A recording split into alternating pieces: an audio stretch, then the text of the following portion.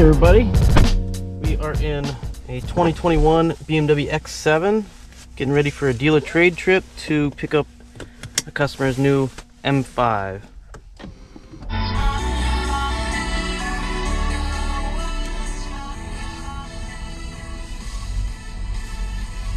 So I get to enjoy the comfort of an X7. These are a dream to drive. They move very quickly, like responding to inputs really quickly. They don't feel or drive as big as they are, so smooth. Got a Harman Kardon sound system to enjoy on my trip, and Apple CarPlay that's wireless. Dual zone climate control, heated and cooled seats, heated steering wheel. Let's go. So en route to our destination to pick up the M5, enjoying some features on the new X7. As you can see, they put the display for the map right in your cluster there, and then also it will display in the head-up display screen there, all in full color. If you look here at the top, those flashing lights are going to be your sensors for if you feel fatigue or start to get drowsy. It'll remind you of pulling over or taking a break. So that's pretty cool technology in the BMW X7.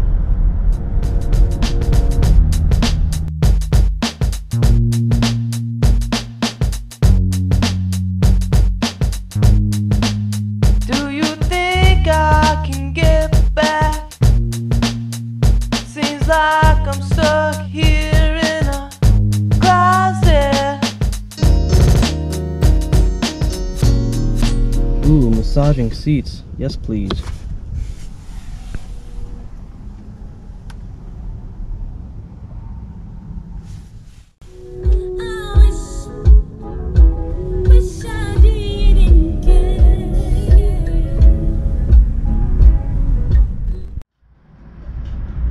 Also throughout this cabin, you've got this Alcantara, like a suede finish on the headliner all the way back, and it's a dark finish which reduces kind of a glare from outside of the cabin, or you know, a different contrast might affect your eyes and vision out of the cabin, but this is really nicely done.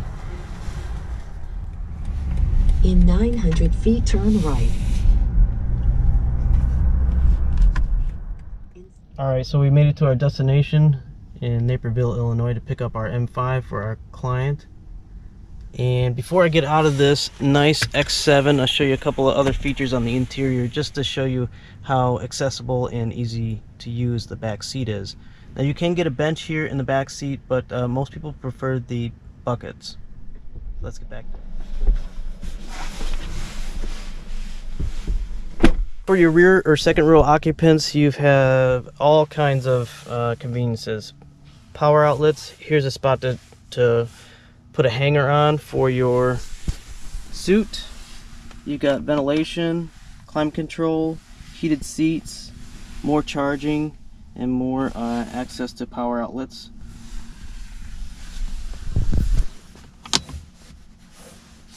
Put those all the way down if you like, or for your preferred arm length. I could skip right through here and show you the back seat. Again, you have access to charging, cup holders, and a little bigger seat than you have in an X5, so accommodations are nice that way. They've got LED lighting back here for ambiance. This is a pre-out for having the cargo cover back here, and again here is that nice black Alcantara throughout the cabin. You see how big that moonroof is to let in a lot of light. And then up top here I've got ventilation too for third row passengers, and heated seats, and then vents to accommodate air conditioning. So that's the interior of the X7. Let's go get that M5.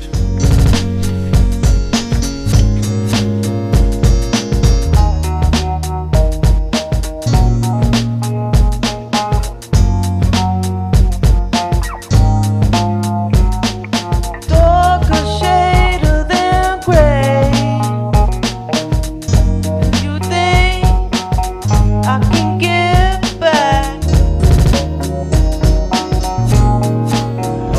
so here's what we're picking up for a friend of mine.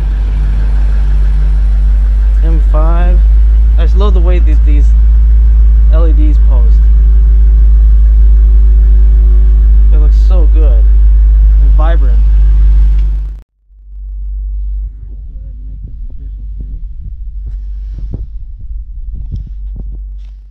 Alright, BMW M5 back to Crystal Lake. BMW, take me to BMW Crystal Lake. I have found several destinations. Which one should I select? Please proceed to the highlighted route. Just checking in. The difference between this ride and the X7 is, of course, day and night. This is a race car setup, so you got a super tight suspension, near 50-50 weight distribution, gobs of power.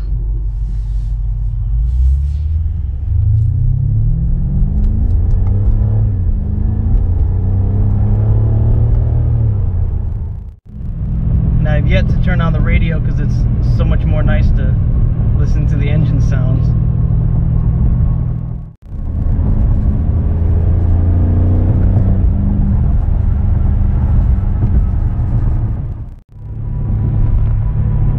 And of course, doing my best to get this back nice and neat, avoiding potholes or sewer covers.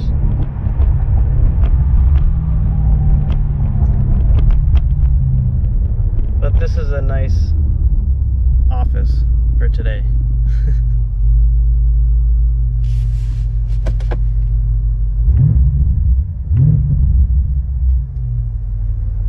Performance.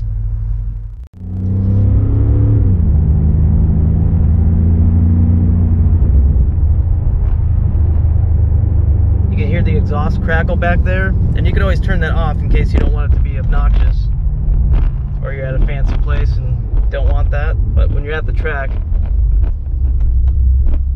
one selection will open up the valves back there for the exhaust and give you the better, more racy sound out of the exhaust.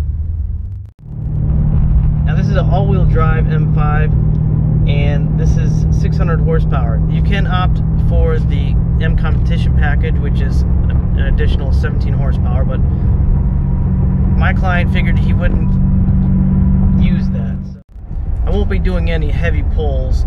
There's a break-in period for the M vehicles that BMW has. It's about 1,400 miles, call it 1,500 miles, before you want to let it creep into red line area for RPMs and things like that. So that's important to note on these M vehicles. And then the other thing I thought of on these M vehicles, well, BMW in general makes some of the best brakes in the industry, and on these M vehicles it's even better. So just to remind yourself, if you are driving one and you plan to apply the brakes, maybe give the people behind you a heads up just by giving a little step and illumination of the back brake lights, because these do stop on a dime. So just good advice, keeping your vehicle safe, you safe, and then the people in front and in back of you disrespecting the machine. So now we've made it to our destination, BMW Crystal Lake, and we're going to get this car ready for delivery, this beautiful M5.